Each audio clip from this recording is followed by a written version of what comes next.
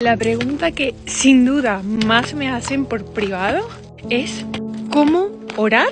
¿Y cómo puedo liberarme de todas las entidades que me están atormentando por haber jugado con, pues bien sea Ouija, tarot, numerología, consultar mediums, espiritismo, cualquier tipo de disciplina, por llamarlo de algún modo, que se encuentre dentro de la New Age? Así que voy a aprovechar para explicar ambas cosas en un solo vídeo. Con respecto a orar, hoy me resulta hasta como extraño cómo yo era capaz de conectar con tantísimas entidades, seres, espíritus, cómo era yo capaz de ver sin estar ahí y obtener tantísima información y sin embargo no ser capaz de comunicarme con el Creador.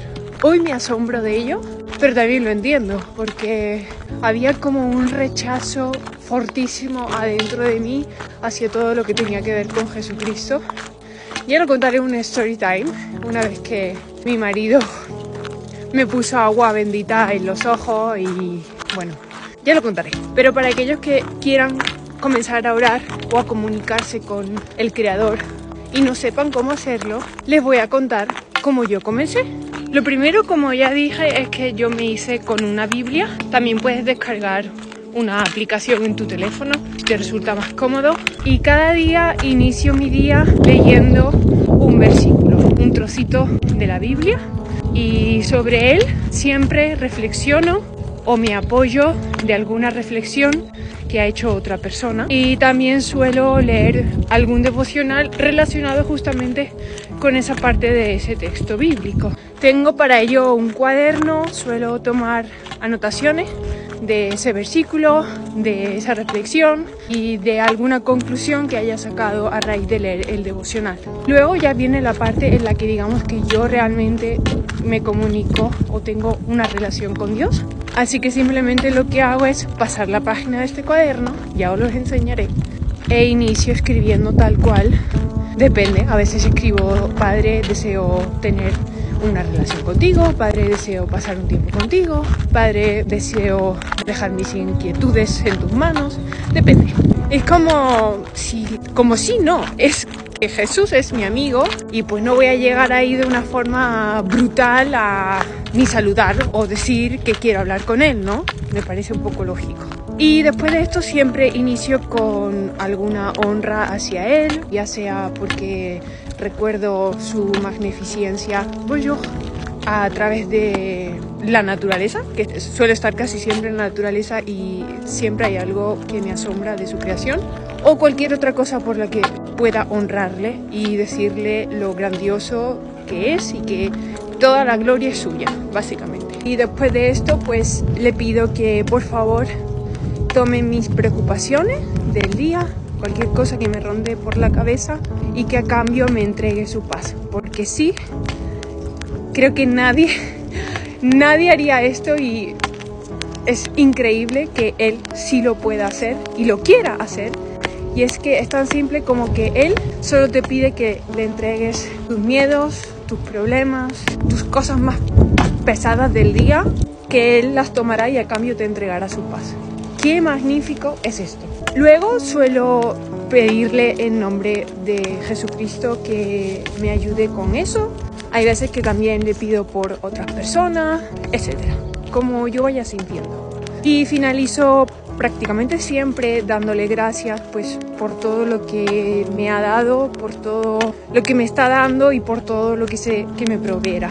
Y así termino mi día de oración.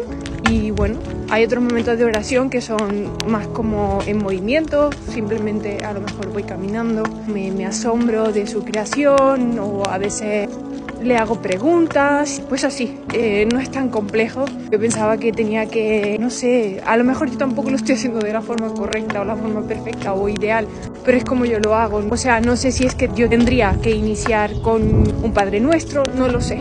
Así es como yo comencé a orar. Y eso es lo que me ha funcionado y así es como lo sigo haciendo hoy día. Con respecto al tema de cómo alejar cualquier maldición, entidad, perturbación que te venga molestando por haber abierto portales, yo personalmente lo único que tuve que hacer fue realmente arrepentirme arrepentirme muchísimo, pedirle perdón a Dios y desde ese momento entregarle mi vida. Tengo testimonio de personas que aún así siguieron sufriendo ataques psíquicos o poltergeist, cualquier tipo de cosas así. Pero en mi caso, nada más me volvió a perturbar desde entonces. Nada más. Todo cesó, como conté en uno de mis primeros vídeos, todo terminó, toda esa racha de mala suerte, todas esas negatividades, toda esa brujería que yo creía que tenía, etc. Y todos los problemas, no todos los problemas de mi vida, por supuesto, pero los que venían un poco provocados por el maligno, podemos decir, sí, terminaron. Hay gente que me invita a hacer yo no sé qué cosa, yo no sé qué ritual, yo no sé qué meditación. Yo no estoy de acuerdo con ello y no lo haré, ni recomiendo que se haga. ¿Por qué? Porque es tan sencillo como: ¿a quién estás tú invocando para que te vengan a cerrar portales? Pues alguien tiene que venir a cerrarlo.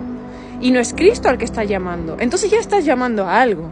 ¿Sí me hago entender? La respuesta de por qué a mí me funcionó de ese modo y a otras personas no, es como que justamente se revolvieron más esas entidades y perturbaron más a la persona. No lo sé, no tengo la respuesta.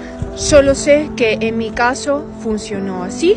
Me fui de su lado, seguí su camino, le pedí que me guiara, que me llevara de su mano, que me alejara del mal y que me ayudara a discernir, y todo cesó. Y si bien es verdad que cuando duermo hay veces que sí siento que por ahí, como estoy en el subconsciente, sí que he tenido algunas pesadillas un tanto macabras, y de hecho he tenido una racha un poco larga y simplemente en oración le pedí que esto cesara y esto cesó. La verdad, así es como lo hago yo. Me gustaría decir que hay otra forma de hacerlo, que hay un rezo, un ritual mágico, nada de esto. En mi caso yo no he hecho nada de esto y, como os digo, no soy partidaria de hacerlo porque pienso que no deja de ser de invocar a otra cosa. Así que bueno, esa es mi experiencia, lo quería compartir porque he recibido muchísimos mensajes por privado acerca de estos dos temas. Espero que te sirva y, como siempre, que Dios te bendiga.